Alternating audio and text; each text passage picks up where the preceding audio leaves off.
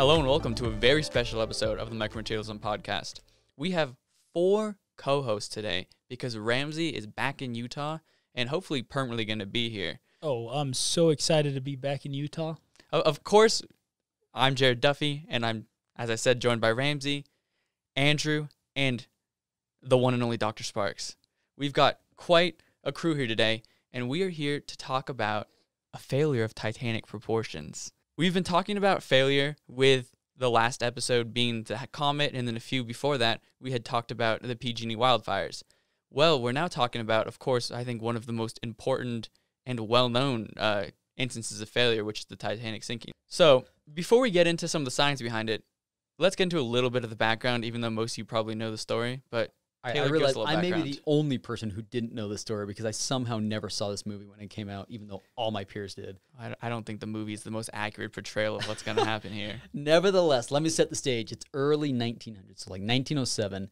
Starting to travel across the Atlantic's becoming important. We've got the Cunard Steamship Company. They build the famous ships Lusitania and Mauretania. If that sounds familiar, it probably ought to. Why do we know those names, Jared? Well, there's actually, before we even get into that, there's something kind of special about those ships because those ships are what they called 4-channel ships, and there was 3 of them. So there's also the Aquitania. And so the thing about these ships is they were relatively new, they were pretty fast, and the reason that they may sound familiar to you is specifically the Lusitania, because the Lusitania is one of the stories that kind of sets the stage for America's involvement in World War I, actually. Yeah, because this was a residential commercial. This was a commercial ship that, even though it wasn't an American ship, it was sunk by German U-boats, and it was part of the German U-boats' constant campaign to cripple supply lines. And it just happened that some of the times when they were sinking ships, they were hitting American merchant ships, and it started obviously not so nice thing, yeah. So these are, like you said, they're pretty fast. They weigh 30,000 tons, which is a big ship still. Fast comparatively, I suppose. Yeah. And they go 26 knots. So that is sort of like the coolest thing on the block at this time. And now you've got this other Irish shipbuilding company, Harland and Wolff, and they're thinking, what are we going to do to compete with these ships? So they come up with the White Star Line, a name taken from, the pennant that they have. And they come up and they have this idea for ships that are fine. They're going to be a little bit slower, but they're going to be bigger and they are going to be luxury. When I say luxury, these things are so over the top. Andrew's going to talk a little bit about it, but just one note that I saw is that they included some suites, which at the time cost $4,300 some odd dollars, which in today's money would be like a $100,000 ticket to go 6 days across for a one-way ticket. Oh, yeah. I mean, in the first class, each cabin was styled and decorated completely differently with luxury furniture. We're talking stained glass windows, wood paneling. This was the first ships to have swimming pools on them. They had a full gymnasium with professional trainers. They had something called an electric camel, which is kind of like an exercise bike, but it has a saddle and it's kind of like a camel. Well, and then also there's, I think, what is probably the most iconic thing, and they've recreated it at some of the, I don't know if you guys have been to the Titanic museums that kind of travel around that have the piece, and that is the Grand Staircase, which... Yeah, Tell me about this. What is this? The Grand Staircase, I mean, it's what it sounds like. It's just a massive... In a ballroom or something? It's a ballroom with this huge, luxurious staircase, all the crown molding, all that kind of things just going on. It's just a very pretty-looking staircase that I think because of the movie really started to pick up this second life as this very gorgeous thing. And so they make recreations of it sometimes. It's very interesting to me. So it's pretty clear that the idea behind this White Star Line of ships is just over-the-top decadence. So here we are. We've got they built 3 ships, right? I don't know if it was 3 to compete with the Lusitania, Mauretania, Aquitania, but they have the Olympic, the Titanic, and the Britannic, right? So they're being built more or less contemporaneously, right? The Olympic's the first, and it's about 6 months ahead of the Titanic. So it's sailing, doing its thing, everything's fine. Now the Titanic gets built, and the Britannic is still being built when the Titanic gets done. This is so sad. The Titanic goes on its maiden voyage. I mean, they do a quick check. They run it out to sea, and everything's fine. But then its main voyage, it leaves on April 10th, right? And after only 2 days, I'm told, my wife's like, only 2 days? I saw that movie. It sounded like they were falling in love over weeks or longer, but 2 days, right? They fall in love, but this ship goes down. So let me tell you what happened the night that it goes down, right? They are out at sea, and they start getting radio calls that there are icebergs in the path, right? Other ships are obviously in the same shipping route, and they're saying, heads up, we're seeing icebergs. In fact, they warn them, right? And as far as 60 hours before the fatal crash, they're telling them, you should divert your course and go somewhere else. They don't do it, even though they were twice told to divert. So they continue, and they're going at 20 knots, which is not terribly fast, but when it's something that big, it can't stop very quickly. And that's exactly the problem, is that they didn't have the technology we have today. And so this iceberg shows up. They've got about a minute to try and do something. So they try and this turns out to be a critical error, as we'll talk about a little bit later. They tried to turn as opposed to just hitting it smack on, because it's probably about 3 times the mass of their boat. So they thought hitting it is a doomsday, thing. Yeah, they estimate about 300 to 400,000 tons. Just unbelievably big. So they try and turn. So they, hit the engine's reverse. They're trying to turn this thing. And after 40 seconds, the ship is just barely starting to sort of move. And then they hit it. So they hit the iceberg. It's now, because they've turned, it's scraping along the side of the boat.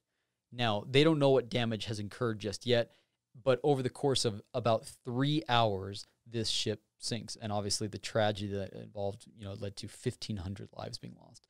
So that's setting the stage for one of the greatest materials failures of all times. But was it the materials at fault? Was the next question. Now, before we jump too far into the science, let me take it back a little bit and tell you kind of an interesting story. So, to people who listened to the last episode, you may remember the story about the de Havilland Comet and how, weirdly enough, a previous employee at de Havilland had managed to write a story that essentially mirrored it, in that they had this plane, it was new, it was all cool, and then it failed, and it failed because of stress causing a certain break relatively near, actually, where a lot of the issues for the real comet happened. So this story is actually kind of well known. It was written in 1898, and it's called Futility, or the Wreck of the Titan. It's just a story about a boat sinking. It's not it's nothing too big at the time. What it is Titan is a boat. It's unsinkable. It's really long. It's like normal stuff. But here's the thing. The length of the boat, within like 90 feet of the Titanic. It sinks the same month the Titanic sinks. It even gets down to the point where the speed at which the Titan and the Titanic cruise are within like 2 knots of each other. They hit an iceberg, the boat sinks, they both have the same passenger capacity, they're carrying about the same number of passengers. Literally every single detail of the ship, except for the date, just seems like a retelling of the story. If you didn't know this was in 1898, you would just think this is literally a ripoff.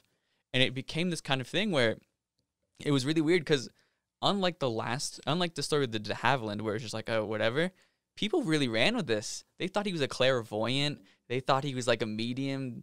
And he was like, I was a ship guy. I wrote a book because I knew ships. Yeah, so his story's like the Netflix adaptation. Or sorry, the real Titanic is the Netflix adaptation. All right, so everybody wanted to know what happened to the Titanic, because all these rich people died on it, right? So everybody's curious. A lot of money went down. I think it was like a 40,000-ton ship that went down. So a lot of concern went into, was there flaws in the engineering design? Were the materials not sufficient? This was supposed to be just state-of-the-art at the time in 1909 and 1911. So basically, they studied the hull of the ship with sonar and found that a 1.1 meter squared gash was tiny compared to this huge hull, right? The outer surface of the ship.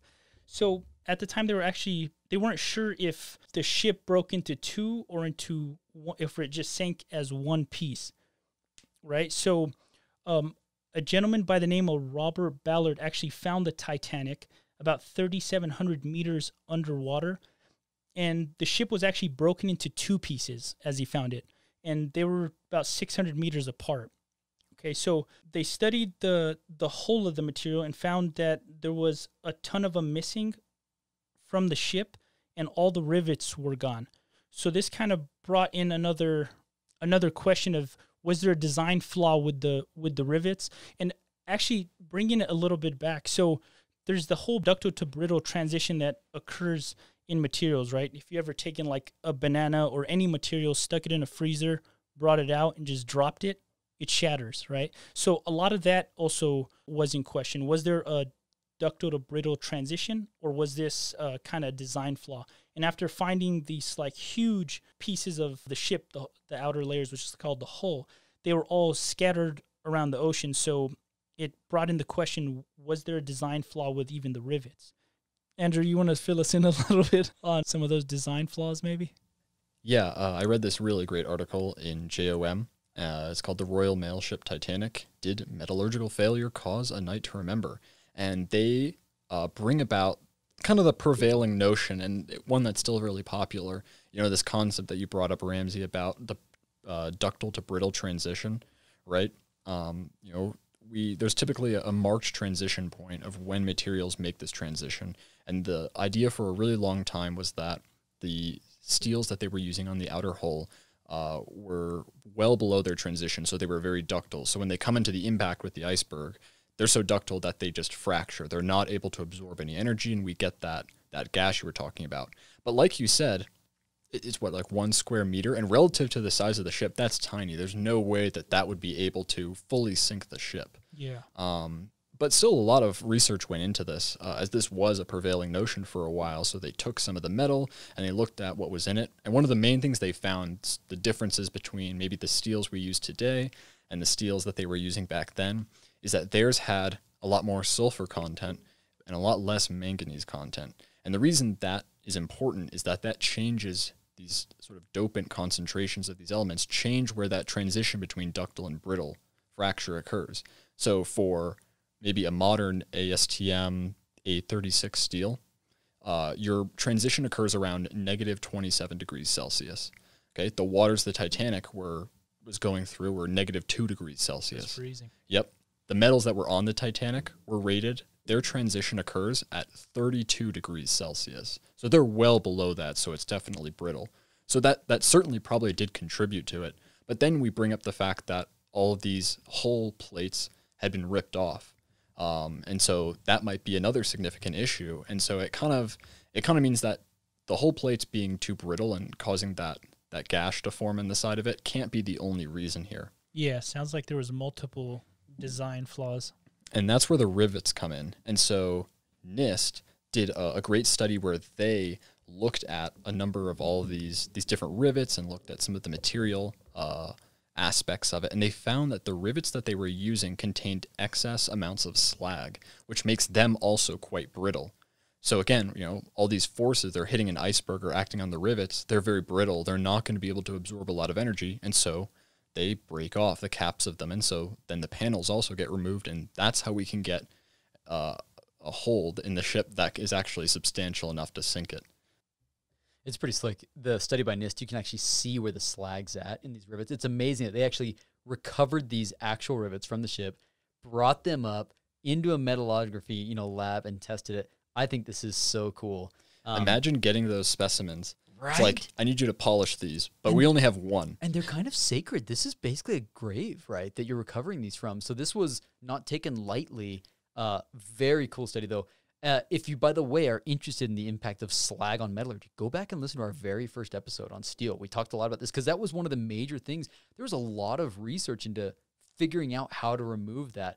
But that said, it's hard to really fault them. This was way back. This is the early days of steel and iron, right? So they were doing essentially the best they could. And that was one of the takeaways from this JOM article. It's like the metals and what they had were not far from sort of the state of the art, and it probably want to save them.